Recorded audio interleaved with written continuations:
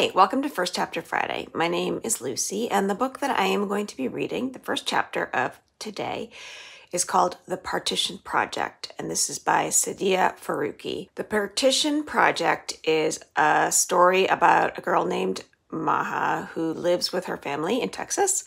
They are Pakistani American, and at the beginning of the book, Maha is upset because her grandmother is moving from Pakistan to come live with them, and one of the reasons this upsets her the most is that she has to give up her bedroom to her grandmother. Maya loves journalism. She wants to be a journalist. It is her passion, and she's very rigid in her definitions of what journalism is. She doesn't like novels or fiction because she feels like if something's not telling the real story, it's not valuable. She doesn't like documentaries because she feels like it's not strict reportive journalism. And she has a lot to learn in this book about the ways in which stories are told. The way that Maha learns this lesson the most is through a documentary that she has to make for an elective class that she's taking. And she decides to do her documentary on a historical period of time called the Partition, which happened to India and Pakistan in 1947. The British left the region and changed the borders of those two countries so that people who had been neighbors and friends were now enemies. The British were hoping to divide those regions by religion, Hindu and Muslim. They created a terrible mess in which the loss of life was huge. People had to leave their homes. There were refugees and refugee camps created. Maha learns all about this. She's never heard of it before. She learns about it through talking to her grandmother, her dadi.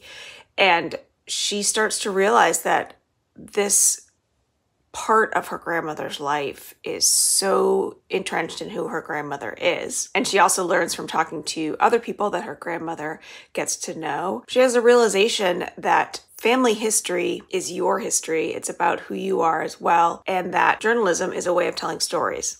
And there are many different ways to tell stories. So here is chapter 1 of The Partition Project. It's official. The universe hates me. I'm standing in the passenger arrival area of the Houston airport, trying not to let my irritation show. Face blank, eyes wide, smile frozen. I'm pretty sure it's not working. My older brother, Tala, nudges me with his elbow. It's the arm that's holding a giant golden box of chocolates, like in a cheesy movie. Stop pouting, Maha, he whispers. Easy for him to say. My arms are full of roses that make my nose itch. Still, I flip my ponytail and say, I'm not pouting.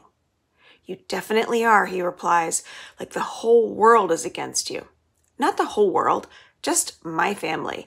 The Rahims have been a perfect unit of 4 until today. 2 parents, 2 kids.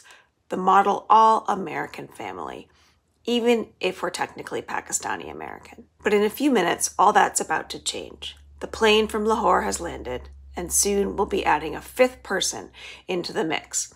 Dadi, my grandmother.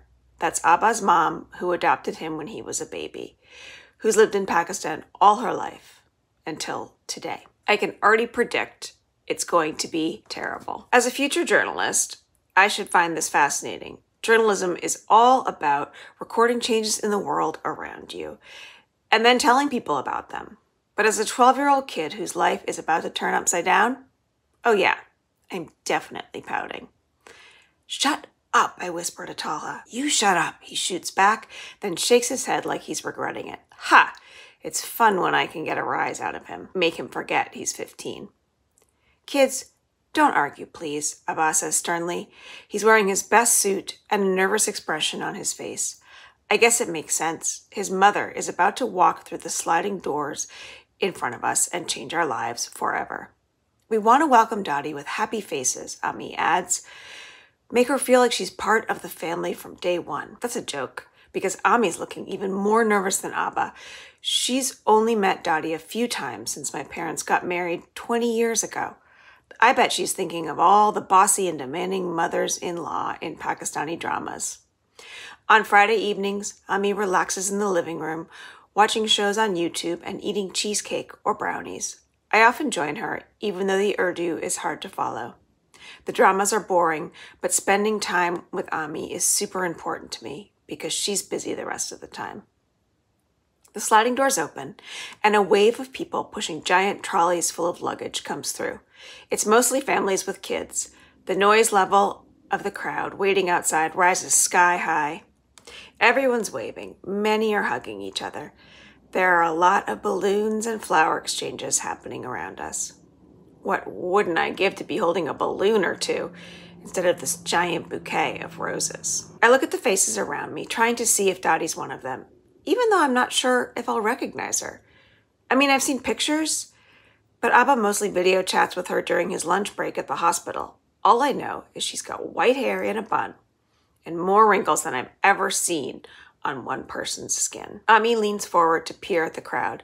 She's not here yet. Her flight landed half an hour ago, Abba mutters, checking the time on his phone. She still has to go through immigration and customs.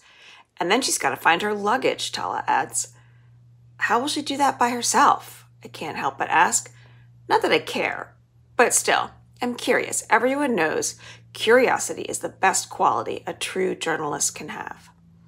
Well, that and mad writing skills. Don't worry, Maha, she's got a wheelchair assist, Ami explains, putting an arm around me.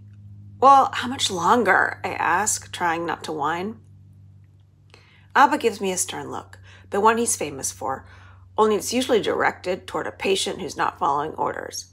Manor, he bites out. Oops. He's using my full name, which means he's very serious. I swallow. Yes, Abba?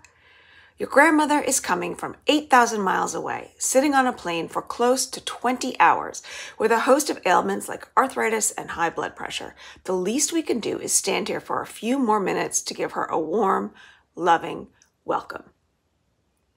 I nod quickly and try my frozen face one more time. Yes, of course. Taha nudges me again. He doesn't say anything, but his smirk is super annoying. Then Abba turns to him and snaps, Stop bothering your sister. Taha loses the smirk and stands straight. You're right. I'm sorry. No more arguing. Abba shakes his head and goes back to his phone. I'm guessing he's checking emails because he took the day off from the hospital to be here today. That's basically a sign of the end times or something. I can't remember when he last took the day off. Ami likes to laugh and say the hospital can't run without him. She should know because they work together, although in different departments. Abba's frown whenever she says this tells me it's not really a compliment. Then Ami pats his shoulders and says she's just kidding. But is she really? That's why I like journalism so much. It's all about facts, news, information.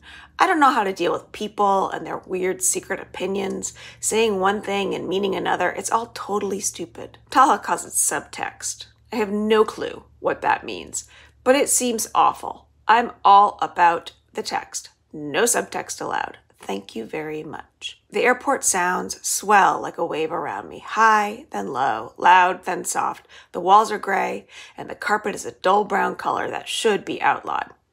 Metal chairs nailed to the floor are scattered around in a geometrical pattern.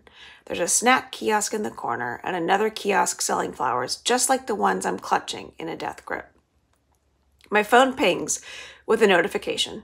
I shift my roses into one hand and reach into my pocket with the other. It's a message from my best friend, Kim Huang. Kim, is your grandma here yet? I edge backward until I reach a wall and slide down to the floor. Me, not yet, please help me, I'm dying.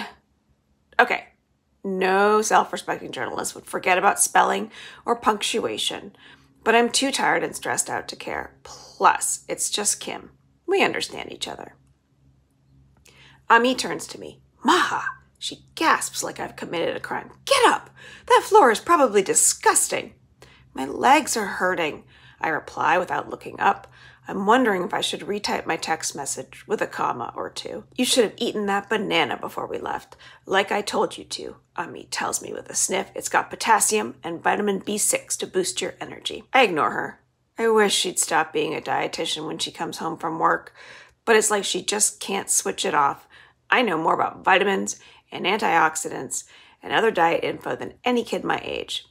If I wanted to be a food writer when I grew up, I'd be golden. Just then, the sliding doors open again. Another crowd of passengers erupts from the airport like prisoners getting free. A few people waiting outside shriek, "Salam!" and one person starts crying very loudly. Yikes! These airport reunions are off the charts weird. My phone pings. Kim. When will she arrive? Can't wait to meet her. Me. Why? It's going to be awful. I have to give up my room and my freedom and my position as the queen of the Rahim family. Kim. Dramatic much? Me. You have no idea. Kim's grandparents all live in Vietnam. She visits them every summer, but they've never come to the United States. I think she's hoping Daddy will be the American grandmother she's been dying for. Nope, not happening. There's another commotion up front. Finally, Ami says.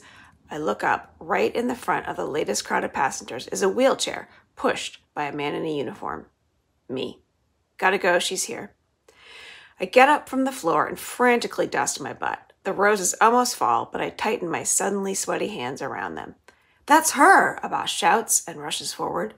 My mouth gapes open. I've never seen my father rush toward anything. He's so calm and steady. Ami follows at a slower speed, and Talha and I bring up the rear, like we're a procession, bogged down by flowers and chocolates and nervous relatives. We reach the wheelchair and stop. I'm the shortest, so I have to peek between Ami and Talha to get my first look at the newest addition to our family. And that is the end of chapter 1 of the Partition Project. I absolutely loved this book. I learned so much about the history of India and Pakistan and the partition that happened in 1947. I really had a lot to learn about that, and through Maha's learning and through her documentary and her conversations with her grandmother, this book is full of really good information about that. Not only the historical information, but also how that event impacted the lives of the people who lived it and continues to impact the lives of further generations. There are so many great facets to this book. Maha has a lot to learn about being a good friend and about sharing interests with friends and trying to learn about what they're doing, not just being so absorbed in what you're doing. She's very competitive and she's very set in her ways, but she starts to lose some of that rigidity through some of the people she meets and some of the things she learns. It's revealed to her right when they pick her grandmother up from the airport that not only does she have to give up her room, but she has to be her grandmother's babysitter. Both of her parents work full-time. Someone has got to be there for Daddy, who's never lived in this country before, and that is falling to Maha. One of the things that entails is taking her grandmother to the senior center every Saturday. At the senior center, they meet a lot of other people who are Pakistani who lived through the partition. Maha starts to learn a lot more about her religion, Muslim religion, which her family has never been really strict in practicing. And through conversations with her grandmother and other members of the senior center, she learns a lot about the history of India and Pakistan. And her relationship with her grandmother also changes.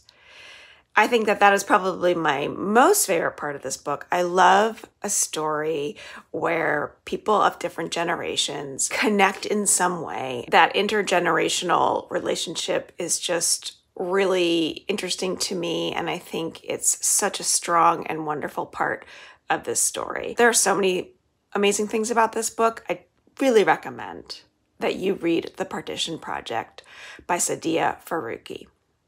Thank you for joining me.